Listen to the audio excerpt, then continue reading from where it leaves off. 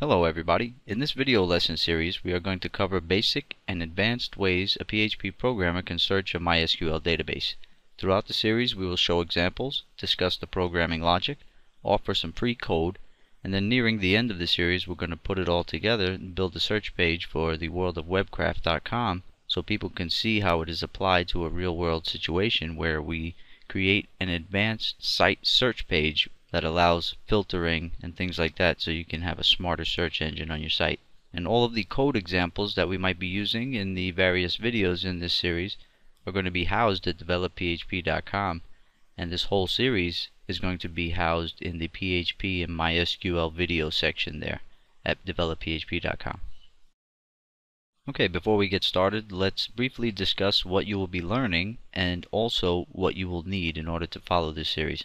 So what you'll be learning in the series is HTML search forms and advanced search filter methods using HTML forms. You're going to learn various MySQL search query methods, join table queries targeting multiple tables, natural language full-text search queries, Boolean full-text search queries.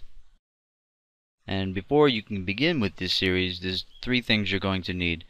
One MySQL database created on your web server, successful connection to that MySQL database, so you have to create the database on your server and successfully connect to it using a MySQL connect script. And you have to make sure your server processes PHP.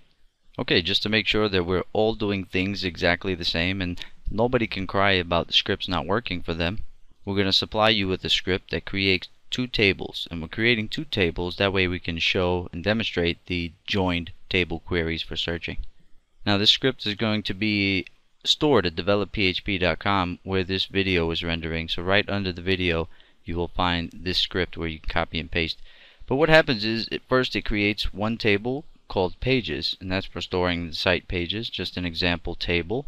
And we're going to put dummy data within that table. And the second table is called blog, and that's going to be for storing blog entries, which is similar to the pages table, but it's just a little bit different. And it's made for storing something else. And so you can see after we successfully create each table that we're going to insert dummy data into the pages table here with this SQL query, and then we're going to insert dummy data into the blog table here with this SQL query right here using these SQL commands. And you can see that my SQL commands are wrapped up in a little block here, and I'm going to expand those out and explain those to you in just a second. But first I'm going to show it working, make sure it works on my live server. Okay, so now I've run that page and everything worked out right. I connected successfully and it created my pages table, created my blog table, and it successfully populated dummy data into those tables. Now on the top of this file I went ahead and put the database version, the MySQL database version that I'm using on my live web server, which is 5.1.58. and my PHP version that I'm using on my live web server, which is 5.2.17. Now the first thing that's happening in this script is we're forcing script errors and warnings to show during production only, and we're putting in these lines just in case your php.ini file or your PHP configuration is set to suppress errors and not show them. This will force them to show. Then the next line is connect to your database here. And what I'm using is a connect to mysql.php file, which is an independent file that I can call on anytime within my website or application that I need to connect to that database. But you can put your connection lines right in here. If you're having problems including a connection script, then you can just put your MySQL connect script, your lines, however many lines it takes to connect to your MySQL database, usually it's 2 lines, you can put them right there. All I'm saying is just connect to your database right here, no matter any way you want to do it. And I have lessons at Develop PHP that show how to connect to a MySQL database using the method that I'm using here. I'm not going to be showing you guys my MySQL database connection strings because they're personal and private to me. Now that we have successful connection to our database, we're going to create table 1 for storing the pages. And let's go ahead and expand this out. I'm going to highlight that block and show it to you now. You can see the syntax, and you'll be able to get your hands on this code and copy and paste all of it. If you don't want to sit here and pause the video and type all of this, you can just copy and paste it from the page at Develop PHP, which I will link to in this video in the description under the video. So the syntax reads, which is all packed into a variable called SQL command. The SQL syntax reads create table called pages, and in that table we're going to have the first field is ID, type is integer, it's unsigned, auto increment, not null, and it has the primary key. Then the next field going in is page title, and that's going to store the page's titles. And that's going to be varchar 255. So the field type is varchar 255 is the max. 255 is the max chars that can be in it. Page body, that's going to be the next field, and that's going to be text type, and that can hold up to I think 10,000 characters or something like that. And then page views, that's going to be int type, not null, and we're going to stick a default value of 0 for any items that may be put into this database table. And finally, we're setting a full text index on the page title field and the page body fields. So those two columns in the database table are going to have the full text index set upon them. And this is really only going to be necessary for when we go to demonstrate the full text type searches.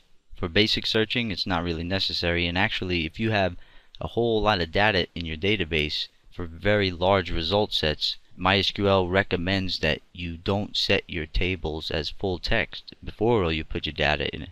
They say you should put all your data in your database, and then after all the data is inserted into the database, then set your full text indexes on the page title and the page body, whatever rows or whichever fields that you want to set full text index upon. They say you should set it afterwards for tables that would have very large result sets, a lot of information in them. And you can do that using alter table syntax. Instead of create table, you can use alter table, and you can target the table that you want to alter and add full text indexes to anything for an existing table. And then the last little bit is you setting the engine for the MySQL database table to MyISAM, and more than likely your databases are already MyISAM type. Alright, now let's close that one back up like it was, and let's take a look at creating table 2.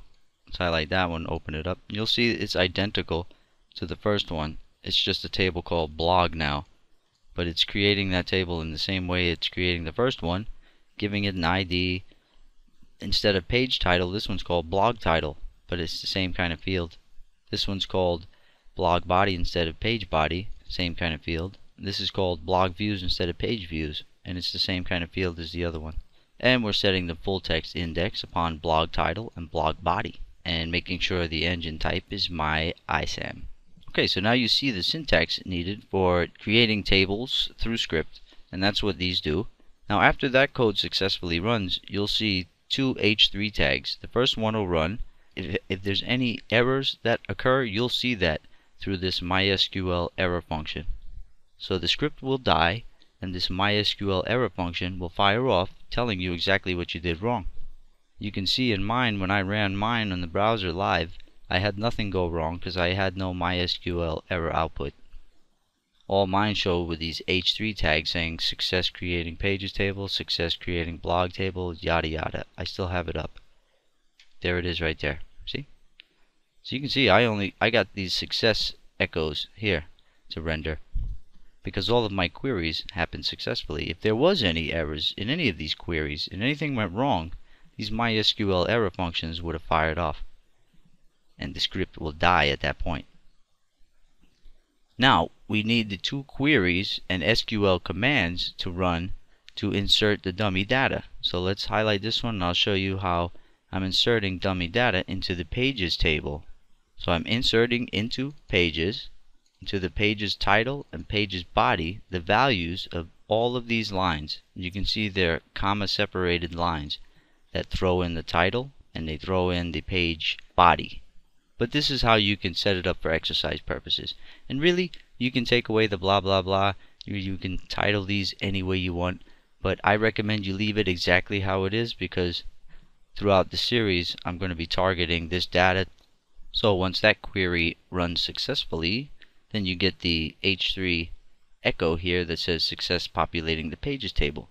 And then you do the exact same thing. So insert into the blog table, it's the same kind of deal. Okay, so once you run this script, you're going to have two tables in your database, and they're going to have dummy data inserted into them that we can work with throughout this series now. So I'll see you in part 2.